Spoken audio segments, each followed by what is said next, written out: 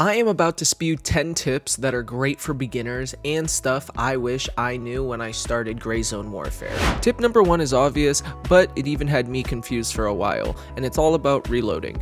Make sure your magazines are in your vest and not in your bag, because you won't be able to reload unless you drag and drop. Also, bring spare bullets unless you're going to an area that's using the exact same ammo type. Another thing to put in your vest though is your heals, because when you're trying to heal a teammate, putting the heal items in your vest actually allows you to heal them after examination. You also can't use heal items on your squad mates if it's in an MFAC, so make sure to drag and drop them out of your MFAC and into your vest. Talking about MFACs, that's tip 3.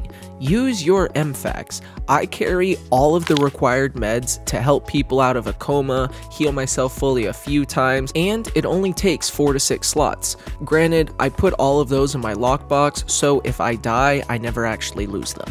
Moving on to tip number 4, when you're killing AI, loot them for mags, ammo, food, but mainly keys. Key rooms give really good loot, and all of the AI around that room does drop the key for that, but it's all at a percentage basis, so it is kind of based off luck. Also, you will eventually be getting a key book so that you can actually put all of your keys into one area. They are kind of tiny though. Speaking of good gear, that brings me into my next tip. Gear fear. Don't have gear fear. Unless you're in PvP, your body will stay there until you die again, and no one can loot it, and that includes your teammates. But if you die or leave the server, that body will disappear forever and all of the loot. Sometimes losing loot isn't the worst thing in the world though, because inventory space is a really big problem. At first, I ended up getting the standard edition, just the base game, and I was having major issues with space, to the point that I wasn't even able to actually accept any of the rewards from all of the missions that I was doing. My recommendation is for at first, use an AK in the beginning and don't collect weapons unless you're gonna sell them or you want them. Obviously, keep the ones that you think are cool.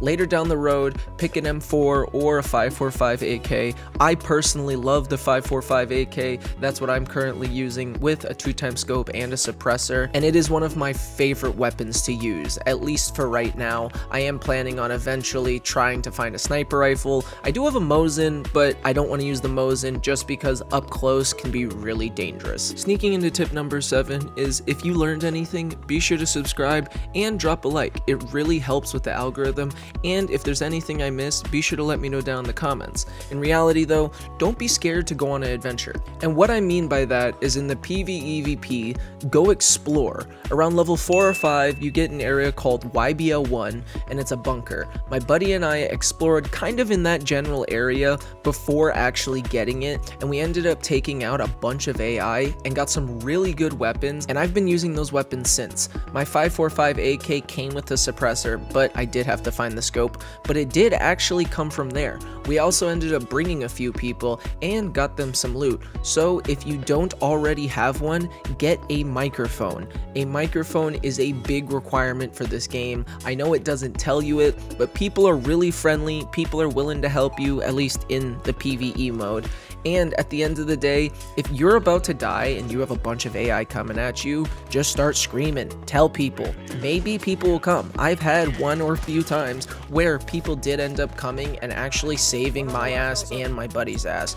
But getting one-tapped is still a possibility. My buddy has been having an issue of getting one-tapped by AI, and not just like in the hard areas, literally everywhere.